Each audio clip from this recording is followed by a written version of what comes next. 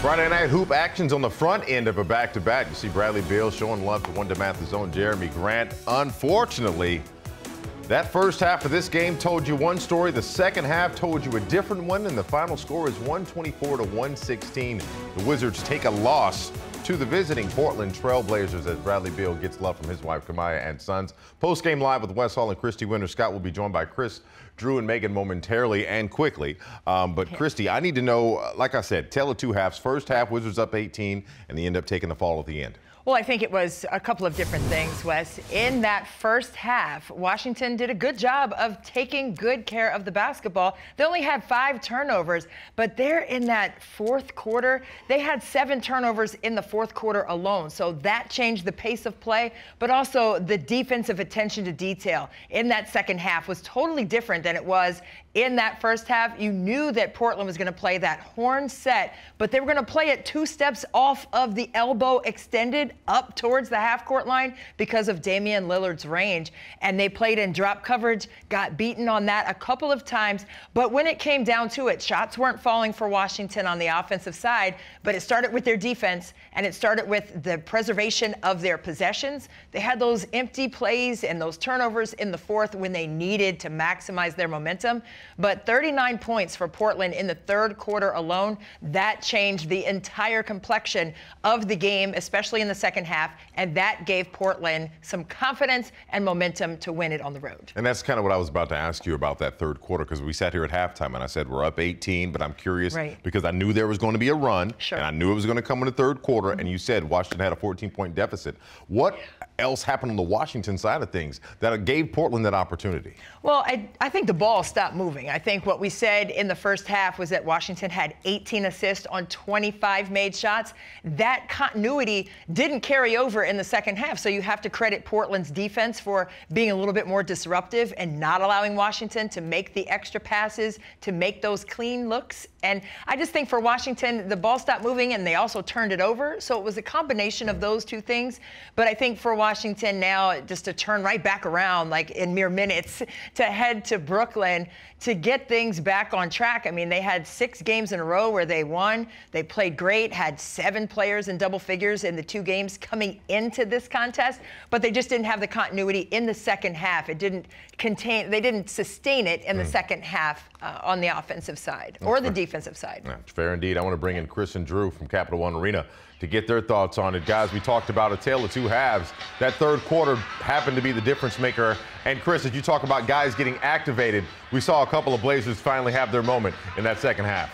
Listen, Anthony Simons literally put the Portland Trail Blazers on his back in that third quarter at one stretch.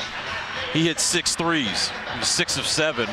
And that allowed Damian Lillard to kind of be like, well, let me take a break, because you know what he does normally in the fourth quarter. But, Drew, this is a disappointing loss. The Wizards had 20-point leads 10 different times in this game. 10.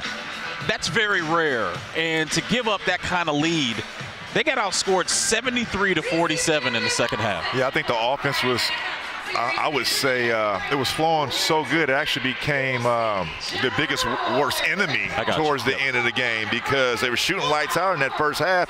Then when they couldn't get a bucket, what did they do? They laid up defensively, giving up 32 points in the second quarter, almost 40 points in the third quarter. They gave up 39, and then 34 in the fourth. So besides the first quarter, they really weren't locking in defensively, and I think that was the name of the game. If they would have got the stops they needed, we knew they could score the ball at will, but they did not get the timely stops on the defensive end, primarily in that second half. Guys, I know we were pregame talking about the big three and what they could do along with the others. The big three, KP, Kuz, and Beal, combined for 78 points, knocked down 7 for 21 from behind the arc. It felt like there was something missing tonight. What did you see from the guys outside of the three of them? For me, it's flow. I think getting these 3 guys to play together, I still think, as crazy as this sounds, 50-some games in, I still think it's a work in progress, because when KP and Brad get going, Kuz kind of takes a step back and he's more rebounding and assisting. I want to see these 3 guys actually, be aggressive. Now, how do you do that? It's one basketball and you got 3 20-point scores, right? But did you feel like that tonight, where I think more Kuz was kind of like, let me let me kind of assess what's going on offensively? I feel like the Wizards thought they had this in the bag, and they thought that the Portland Trail Blazers were going to lay down. They did not make the proper adjustments. We kept seeing time and time again. Christy, you brought it up. They were running that horn set high, and not only because of Damian Lillard's range, but that makes the rotations longer when he attacks downhill. And when he gets into the paint after that, the high horns action, those rotations are coming out the corner. Now you got open shooters in the corner, and some of those shooters in the slot sometimes was Anthony Simons, and they were just helping off of him too much. He's the hot man. Your help is not to help off of him. Your help is not to let him catch the ball. That's right. And Drew, when you played, like when you were in a flow on the offensive side, what was it that got your team to the ability to sustain that over time, not just 1 or 2 quarters? It was a lot of scoring droughts. Now your defense can only hold up for so much time. Especially in that first half with these players. I would like to see him get easier baskets. Porzingis, couldn't nobody guard Porzingis tonight. Get him right in front of the restricted area, right in the paint, 2 feet in, throw him the ball, and it's all she wrote. They didn't get the timely buckets that they needed, or not even the timely stops. They could have made it a lot easier on themselves offensively. They would have took their time on that end. Guys, I'm curious about Brad. I know we saw him dealing with a little bit of the leg in situation. I don't know exactly what it was. You guys were there. But he also was able to give you 34 points. What do you say about his performance tonight, Chris? Well, it's good that he scored 34 points. I'm more mindful of the second night of a back-to-back. We're about to get on a plane right now, and we play less than 24 hours later. Special tip time, 6 p.m. tomorrow. So I'll be curious to see Brad on the plane, Brad in the hotel, Brad getting treatment. Will he be available tomorrow? But offensively, I thought he was in a really good rhythm tonight. The snatchback dribble was on point. He scored efficiently. But what does that mean going into tomorrow's game? We'll just have to find out. Well, I'll tell you what, you don't want this loss to derail the momentum, the positive momentum this team has had as of late. Hey, put this one away, have temporary amnesia, because you need that in this league. Go get one in Brooklyn. Do not let this loss derail the process. Guys, you're absolutely right. A quick opportunity to watch this one out of the memory banks. Chris and Drew, we appreciate you. Enjoy the show behind you. Megan, the same question goes to you. I've already forgot about it. We're on to Brooklyn. That's what I want to hear. Megan, question goes to you now. Your thoughts on this Wizards loss tonight? Yeah, I think Chris and Drew alluded to it. It was just timely stops that unfortunately did not happen. But the other thing too, remember in my pre-tip hit, I asked Coach Unseld ahead of this game what concerns him the most defensively with this team, aside from the obvious answer of Damian Lillard being Damian Lillard. And it was the defensive layers and the ability that this Trailblazers team has to not only put up threes and get to the free throw line, but the fact that they do it efficiently. That first half, if I'm not mistaken, the Trailblazers from 3 were 4 of 18. That second half, it was as if they could not miss. And then you heard Chris and Drew talking about it in that late in that fourth quarter. The Wizards got to the free throw line 20+ times in the first half. They didn't get to the free throw line in that second half. So not being as aggressive in that first half, I thought was a big piece of it as well too. But for me, it goes back to Coach Unseld, and his concern was the defensive layers and knowing that Simons and Dame Lillard, who he told me those are the two he had the most concern with their ability to cross half and rise up from anywhere beyond the three-point line, and the amount of times that they do it in the pick and roll situations as well too. So it came down to the defensive layers in the second half. I just didn't feel like the layers were there that they were in the first half.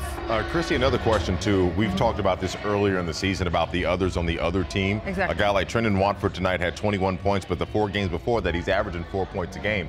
So my question is, how do the Wizards prevent that other person, no matter who it is on the other part of the other team's roster? How do you prevent that other guy from being such a difference maker tonight? Exactly. I mean, I was at the practice yesterday, and they were going over the defensive coverages, and obviously it's not just Damian Lillard that's part of this team. They didn't have Nurkic tonight because of an injury, so they were different looking in terms of their ability to space the floor. And you can hear Drew Gooden say, hey, when they're running that high horn set, it is harder to recover to those corners, and that's where they were getting a bunch of their threes, especially in the third and fourth quarters. So when it comes down to protecting the others and making sure that everyone else is doing their due diligence, flying around and meeting the catch and contesting shots, I think you just have to be in full scramble mode on the defensive end. And I think Washington just didn't have that extra kick in their step in terms of having that defensive attention to detail, as we were alluding to. But I think when they can space the floor, like Portland did, with their ability to have players who can knock in shots, like Simons with 6 threes tonight,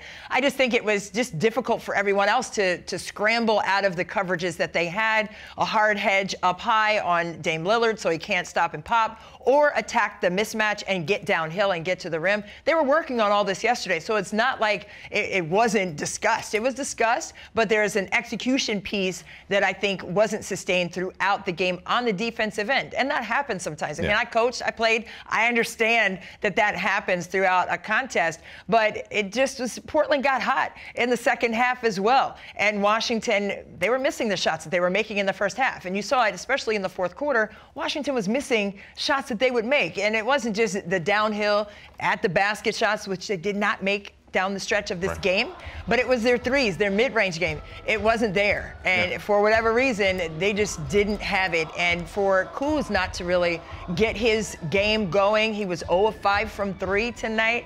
That was tough because they needed that extra score for Washington to open up the floor and to play at the pace they wanted by getting the defensive stops they needed. And that's why I said up top right here on the post game that, hey, we had to get those stops to be able to play at the pace that we were playing in that first half with those 18 assists on 25 made shots. Needed to duplicate that the second half, and it didn't happen. Megan, when she mentions Kyle Kuzma, we know that he had a 12-point double-double tonight, but we've seen in these past 3 or 4 games where the first half, he kind of watches it a little bit, does what he does, getting other people activated. Was this the night where we might have needed him to do more on the scoring side earlier to really get activated now?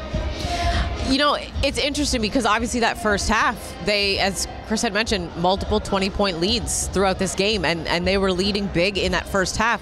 So it was almost like it wasn't needed to the extent as it was needed in that second half.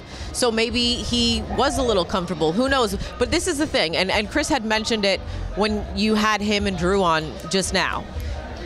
There's got to be this feeling out period. And because the big three hasn't played together as much as we would like them to, and I know that we're, 40-plus games into the season, they still have to figure out how to play together. And I think the biggest piece of that is Kyle Kuzma figuring out how he can still have that impact of the 20-plus point scorer and 10-plus rebounder and assist maker and facilitator and be him.